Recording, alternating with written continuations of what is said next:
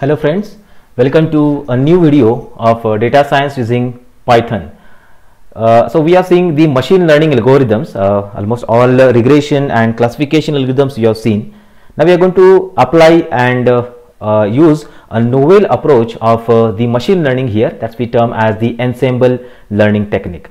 So this ensemble learning technique is now we are going to introduce because almost many different kind of algorithms we are going to combine together over here. So what is ensemble learning? Ensemble learning is a composite model, combines a series of low performing classifiers with the aim of creating an improved classifier. Here individual classifier vote and final prediction label return that performs majority voting.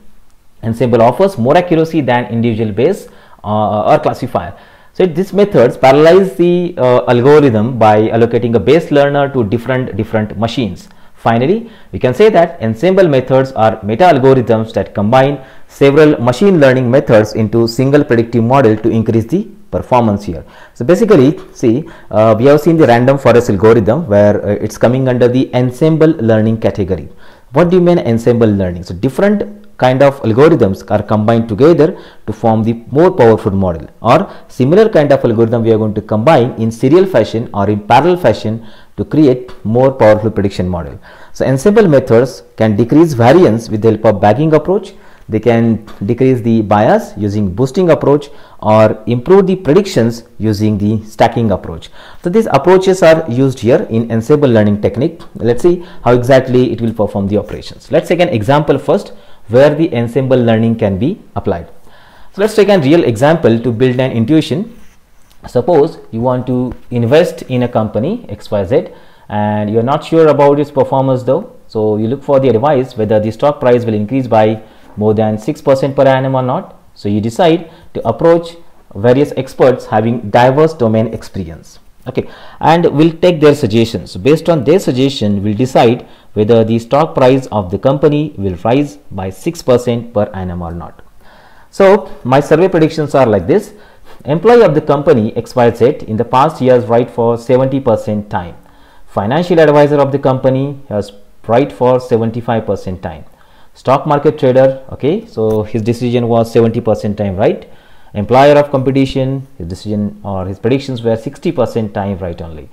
A market research team in the same segment, okay, they are having their decisions 75% time correct, and the social media experts, they are 65% time correct. So basically here we see the financial advisor of the company and the market research team, they are actually working in this area. Their predictions are pretty good and their accuracy is also highest.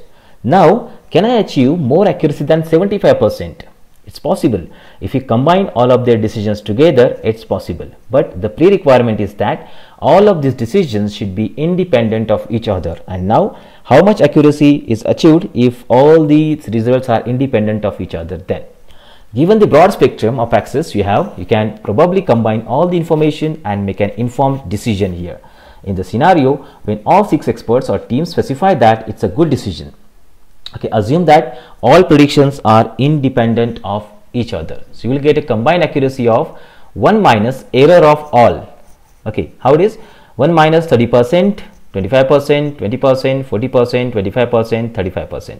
If I combine all these errors together, the error will go on 0.07875, which I am decreasing from 1. So the combined accuracy will be 99.92125%. This is what highest amount of accuracy I can achieve if all these results are combined together, which are independent of each other. So assumption used here is that all predictions are completely independent is slightly extreme as they are expected to be correlated. Correlation should not be there, and the means independency should be maintained. However, we can see how we can be so sure by combining various forecasts together. Well, what exactly ensemble learning is not different than this technique. So we are going to combine results from different learners and then we are going to have the more powerful prediction model out of this data. Ensembling. So ensemble is the art of combining a diverse set of learners together to improvise on stability and predictive power of the model. In our example, the way we combine all the predictions collectively will be termed as the ensemble learning. Moreover, ensemble methods models can be incorporated in both of the two scenarios, when the data is in large volume and when the data is too little. So in both the cases, ensemble technique will play one of the most important and vital role. See this, how it is done.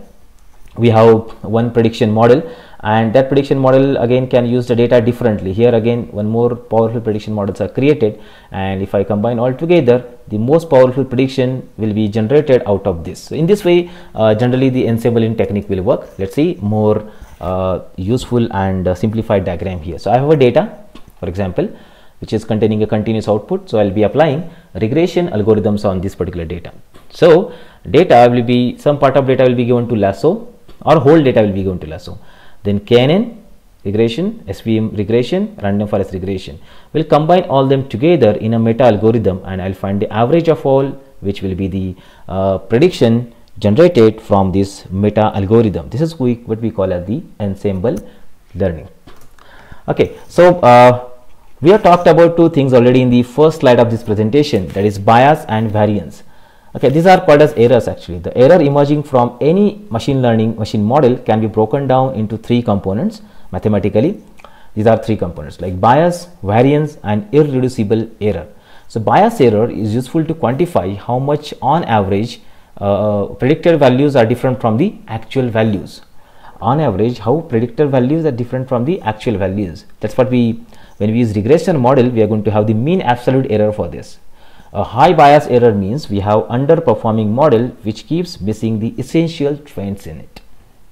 And variance on the other side quantifies how the predictions made on the same observation different from each other. A high variance model will overfit on your training population and perform poorly on any observation beyond the training. See the things in the form of a graph. Now so this is what we are having, the data set. Red is the expected output and the blue dots are the predicted outputs. Now if you see this particular diagram, first circles, expected output are almost similar to predicted output, or predicted outputs are almost similar to the expected outputs here. They are matching when we have low bias and low variance. Fine, low bias and low variance. Now if your variance is low but bias is high, so actual and predicted are having this error. So too much difference is present there. Their internal relation does not change much, but predicted output and actual outputs are having high difference over there. This is what we call as high bias and low variance. And if you go to low bias and high variance, see this, the expected results are around the predicted results as it is. So they are also around, but they are not interrelated to each other. They are having too much variance in the data, variability in the data. That's called as variance. Okay, and low bias and high variance. And if you have high bias and high variance, look at that, too much differences are there. Accuracy will go till 40 to 50% only. For if you compare actual values and predicted values, then too much differences are present in that. This is how bias and variance are present. Third error which I shown there, it was irreducible error. Irreducible error is just like outliers. We have to delete this outlier directly from the code, then only this irreducible error can be reduced. Now, three ensemble techniques are used to combine the machine learning algorithms together. These techniques are called as bagging, boosting and stacking. Bagging, boosting and stacking, they are using different mechanism by which algorithms are combined together to form the more powerful model over here.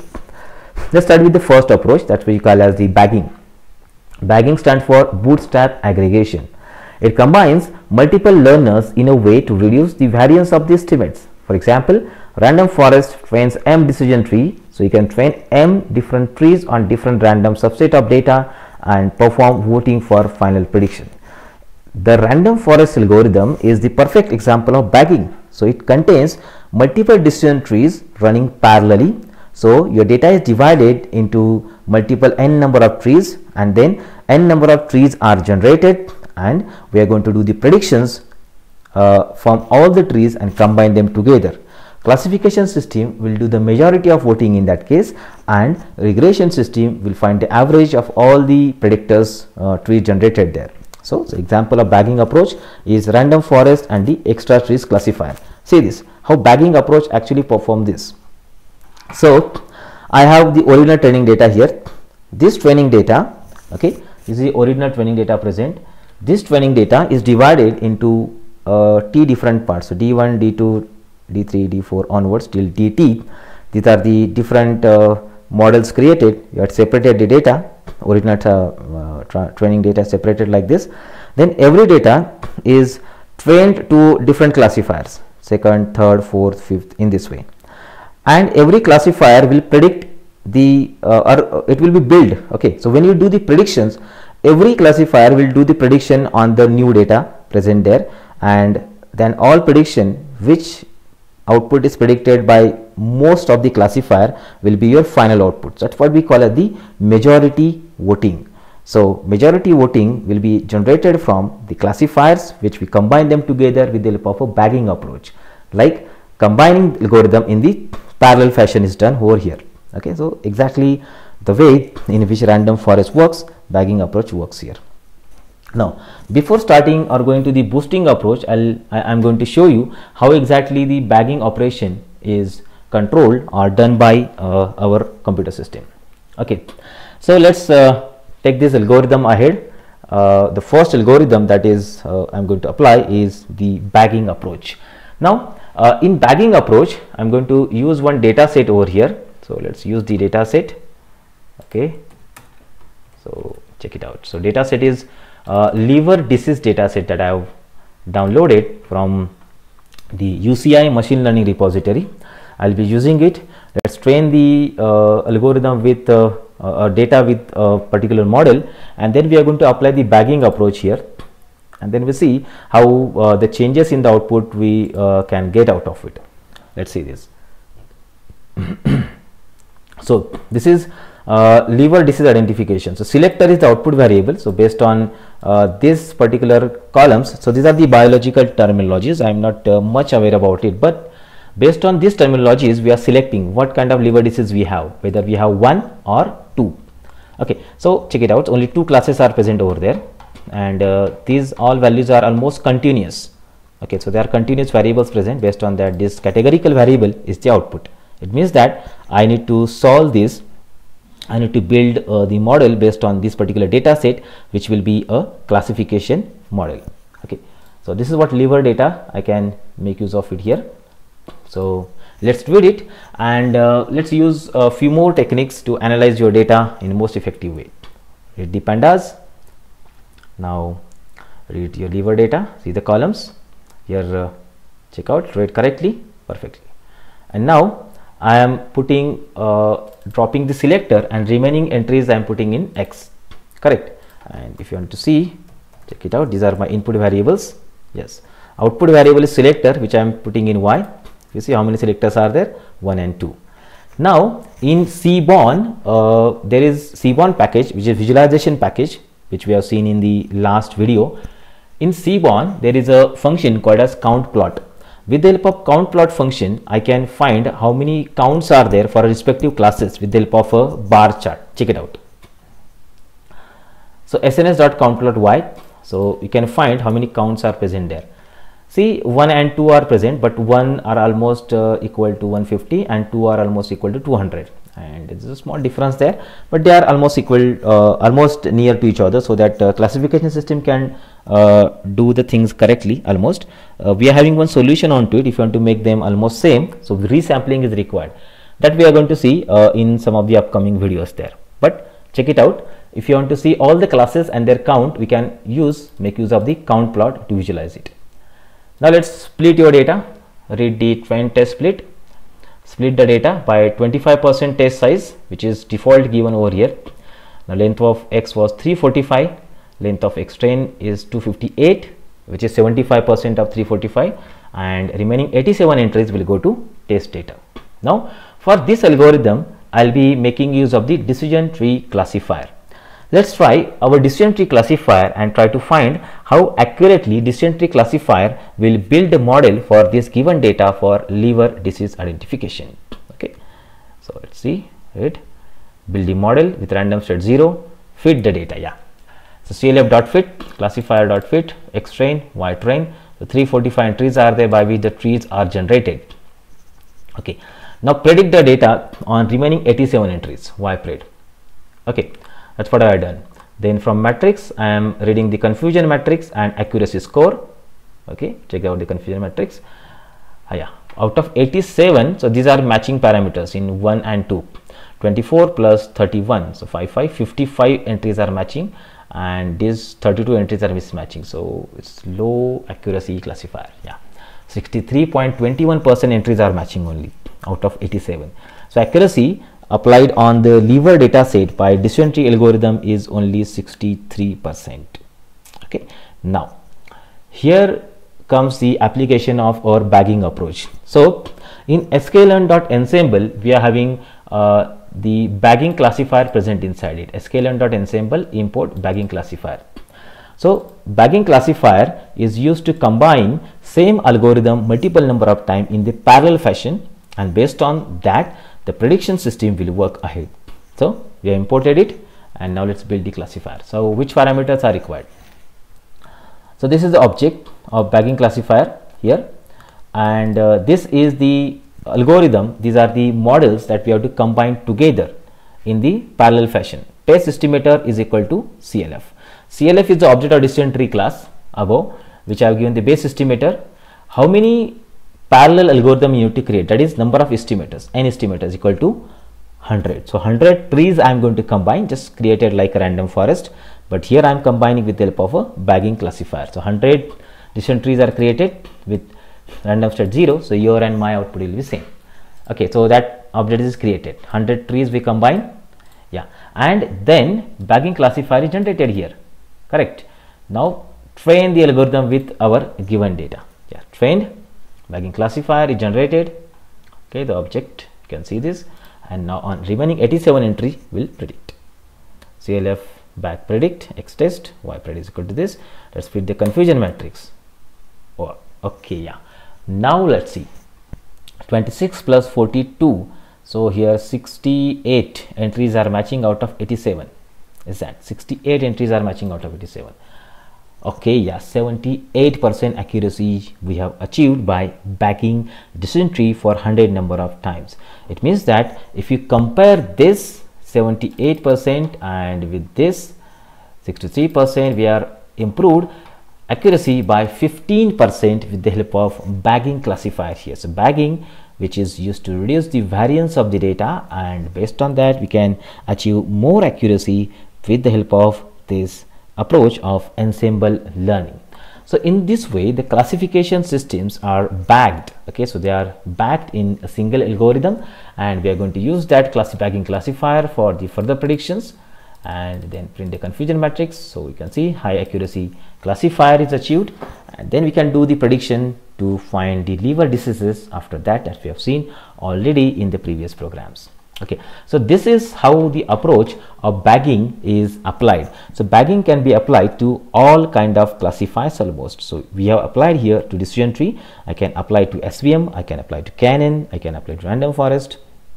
Random forest itself is a bagging classifier, or I can apply the new Bayes, or I can apply to say many novel classifiers also. Even regressor is also present, bagging regressor, that also you can use it there. So this is the way by which the bagging can be performed, and we can improve the accuracy, we can reduce the variance at highest extent, and more accurate prediction models can be created with the help of the bagging system there. Okay, so this is how the bagging approach performs. Now let's come with the second kind of approach, is called as boosting. The boosting algorithms are the set of low accurate classifiers to create high accurate classifiers. Low accurate classifiers offers accuracy better than flipping of a coin. So high accurate classifiers offer error rate close to 0. Boosting algorithm can track the model who failed the accurate predictions, so they are less affected by the overfitting problem. Now there are three models used over here, called as XGBoost, called as extreme gradient boosting, and GBM, which is called as gradient boosting machine. AdaBoost is adaptive boosting. So out of all, I am going to show the last algorithm here, how to make use of this boosting technique by which you can improve the accuracy of algorithm there. Okay, let's see how ensemble technique behaves. This is single algorithm that we have seen till, and this algorithm that we have seen recently now.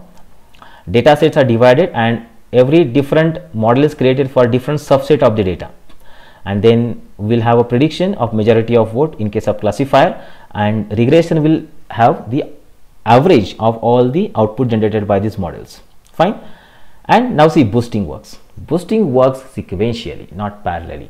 So data is given to model, one more predictive model is generated, will be identifying the data, then next, again next, then next. This is called a sequential model used here for ensemble technique termed as boosting.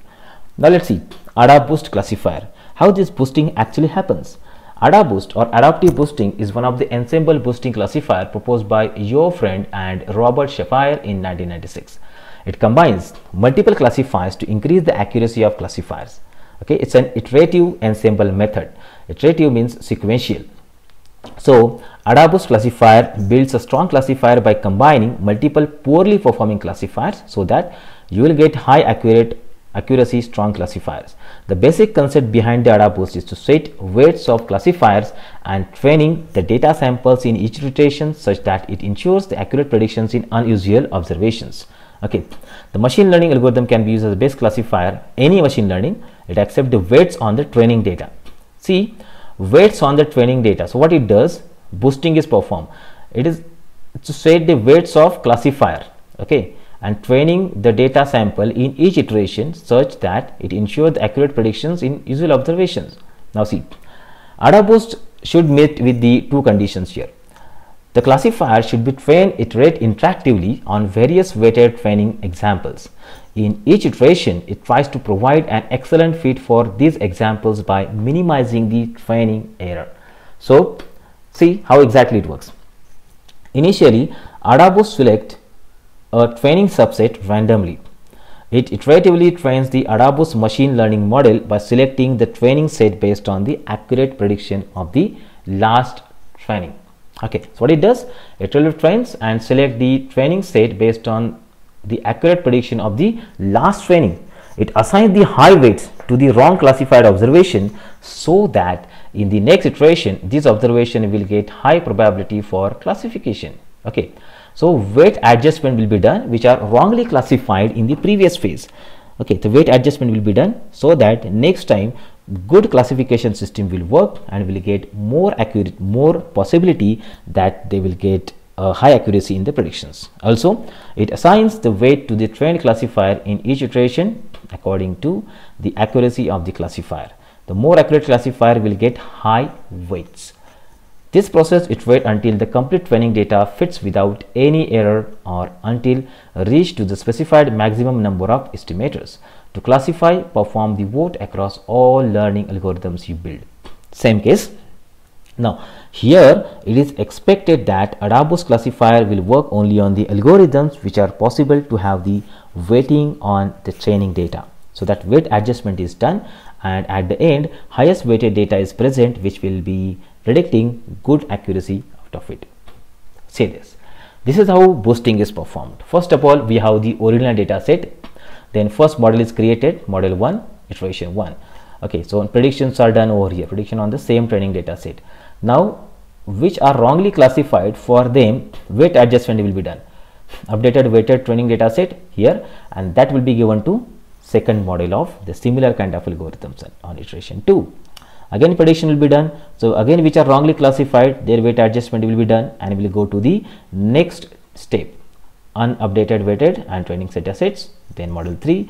And in this way the sequential execution or sequential training of the algorithm on the given data will be performed by ADA boost classifier, and at the end we are going to have the highest predicted values which contain the great predictions output out of it. So ADA boost classifier works in this way. Boosting is the method by which we perform the ensemble technique sequentially. So let's go for ADA boost. Yeah. So for ADA boost, I'll be using the data set called as social networking ads. We have seen this data set one time already. So I'll just revise it here. What's the meaning of this data set? So in this data set, these are the two input variables. So this data set is just for showing the social networking advertisements, how many users or which user have purchased it, that is this one, for example 1, and which users have not purchased. So that data set is created here. Out of it, these are the two input important features, age and estimated salary. Based on it, output variable, classification variable purchased is decided. Okay, so I'll be using this technique, and I'll use one of the classifier, and then I'll boost that classifier by ADA boost methods. Okay, read data, check out the shape, 400 rows and 5 columns are there, no missing values. Check the column names, age and estimated salary are the input and purchase is the output. So 2 and 3, these two columns I am taking in X, and Y contain the purchase. See this, age and estimated salary, column number 2 and 3. Okay, so 4 is not considered there. By using iLock, I have taken it in X. Okay, X dot head, I have seen the first 5 entries over here. Then how many classes are present? That's 0 and 1, that we can see by using np.unique and set of Y. Okay, so I'm going to use the probability based algorithm like new base in that. So it's required to transform your data to either by using feature scaling or by using the min max scaling, that is normalization. So describe, that's why the ranges are different here, 18 to 60, 50,000 to 1,50,000. So I'm going to apply the min max scaling over here. So importing min max scaler, create the object of it, fit transform it, scale data, and let's describe that. You can find minimum value is 0, maximum is 1. Okay, fine. Now let's split the data into n test. Split it. Yeah, scale data I'm using 400 rows, 300 and 100 separation is done over here. Okay, that's for 25% testing, 75% training. Correct? It's completely done. And now, okay, this is already we are done. But for this algorithm, I'm going to apply the new base classifier. So from sklearn.newBase, I'm importing Gaussian NB. Okay, let's see Gaussian NB, how it's accurately predict the data for this. Classifier is equal to Gaussian NB, train algorithm, predict it and check the predictions. Okay, almost we are having combinations of zeros and ones over here. It means that the prediction power is good for this algorithm on the given data. Okay, done. Then I created the result. It is not required actually, but okay. Now let's read. Let's import accuracy score, confusion matrix, classification report. Okay, so it's imported, and let's see the confusion matrix. Okay, yes, good. So out of 100, I'm having 10 misclassifications here, 90 are correct. That is, so I can consider 90% is the accuracy of new base classifier on this given data. Correct? And if you're going to see the classification report, yeah. So recall is 96% for 0 class and 78% for class number 1. Okay, so out of 32, 25 are matching, and out of 68, 65 are matching. That's why it is 96% accuracy that I'm achieving. Correct. Fine, it's 90% correct, so it can build perfectly. If you print it, 90% accuracy you can achieve. Now let's boost this classifier with the help of the ADA boost classifier. So from Ensemble, I'm importing ADA boost classifier class. ADA boost classifier, let's import it and let's create the object of it. ADB is equal to ADA boost classifier. Okay, so for which classifier you have to do the boosting, then how many estimators, means how many sequential ordering of the algorithm you have to create, that is estimators are given here 10, random state is equal to 0. Let's build it. Correct. Now algorithm is built, and now perform the similar operation for characterization. So adb.fit, fit this data, training and testing data in this algorithm. Okay, and then do the predictions on the remaining entries of 100. Done. And now boosting is done, weight adjustment is done, and at the end we are generating the results. We have predicted the data on 100 values, and now let's see what is the accuracy score here. 93%. Yeah, so we got almost 3% improvement in the original accuracy. That is what the boosting does. It is used to remove the bias from the data. So bias is removed by weight adjustment, and at the end I got the 93% accuracy here. So if you print the confusion matrix, see here, so here 3 misclassifications were there, out of that is skipped only 1, and here 7 were present, 6 present there. So 67 plus 26, that is 93 entries are matching. So we can have good accuracy out of it by removing some bias removed in it. But basically see, already the data set is having high accuracy, 90%, and only 3% improvement we are achieving. But most of the time when we are accuracy is less than 70%, and then if you are doing the boosting on that data, drastic changes will happen. So if the bias is available, so that bias we can remove with the help of this particular boosting technique here, and we can improve the accuracy of that particular classifier by the boosting method. Okay, so this is how ADA boost classifier can be used. Along with ADA boost classifier, few more algorithms are present in ensemble technique for boosting. I just can check this one. These are the backing. Gradient boosting classifier, this one. Okay, then let's do this. Okay, sorry, gradient boosting is algorithm. XGBoost is there, but it's not present in the ensemble. XGBoost is a separate package from where we can take it. But boosting works in the same way. They are having some small changes in the algorithm. Boosting algorithm always works in the sequential pattern. So it creates a pipeline, and based on this pipeline, the results are generated. So in this program, I've added one extra thing that we can make use of it in other algorithms also. What's that? See, when the algorithm is trained, I can save this classified model, that is the model of machine learning trained by the data set, in a file permanently. So basically, when deployment of machine learning model is done, then data is not required. The trained model is used. The trained model will be imported in the program, and that trained model will be used for the prediction. But how to save that trained model in a file, that I am going to show you. See, so for example, I have given this output file name as adb.model. adb.model, or I'll just delete this, or I'll keep this output file name here, adb.model.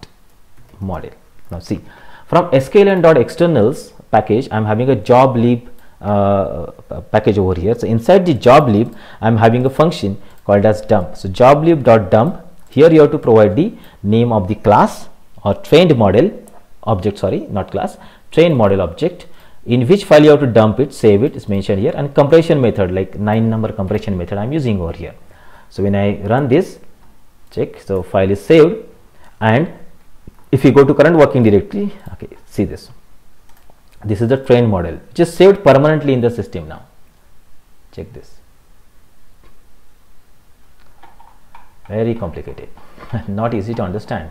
So this is a binary file created, and now I can copy it from this system and I can store it in another system, whether it's Windows or Linux, doesn't matter, and there I can import it by using some different method, and you can use for predictions also. See how to do this one. So from sklearn.externals, import joblib, and model is equal to joblib.load, and give a file name to it, adb.model. So this model I will be reading, and I am storing in the object model. Yeah, loaded model successfully. So model is loaded in this variable now. So I have stored by using adb and retrieved in another object, and once it is loaded, then let's see whether it can do the predictions or not. Can it do the predictions? Let's see. So new is equal to scalar.transform. So I am going to check now the person who is having 34 age and 1,50,000 salary will purchase or not. So I am doing scalar transform here. Why? Because the data is transformed while training. The trained data is transformed. Okay, this is transformed data. So this is also transformed data. That's why when you do the prediction, we require to scale your data also. Okay, so using the same scalar, I'm transforming this data, and I'm going to do the predictions on this data now. New predict whether it's purchased or not. Yes, 1 is purchasing, and I'll just check another entry like 27 and 1,20,000 salary, age is 27, whether it's purchased or not, 0. It means that model works perfectly. You can save it, you can reload it. After reloading also, the model will perform the operation perfectly, successfully, and we can generate the result more accurately from this particular model. Okay, so this is how we can save the model, any kind of, not only ADA boost, remember, any kind of model we can save in this way, and we can reuse that in another file by loading it by using joblib.load. Okay, that's it. That's what the ADA boost classifier is used, or boosting technique can also be applied over here by this mechanism. Let's go for the third kind of technique which I have added here. It's called a stacking approach.